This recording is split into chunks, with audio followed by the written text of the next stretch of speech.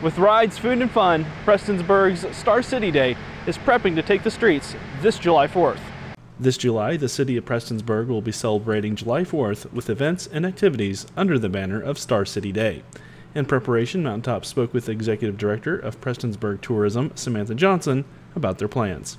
It was started several years ago by Sunday Best and the McGuires. They came together and said, we just want to create a day where artistry and community and just connectivity happens in Prestonsburg. So even beyond holiday and all that fun stuff, it was just all about bringing our community together, and that's really stayed true. So we just have a great time from 5 to 10 p.m. downtown. There's so much stuff happening in Prestonsburg for the 4th, but Star City Day will be 5 to 10 p.m. We have hand-to-eye artists, we have live musicians the entire time, we have food trucks, breweries, wineries, lots of great artisans and vendors as well. So it's a great time.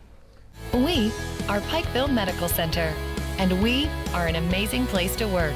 Healthcare heroes of all types work here, all who deserve great rewards.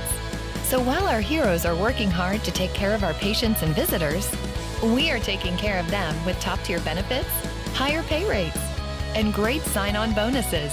So join our team today. So what are you waiting for? Apply today. Incredible opportunities await at pmcjobs.org.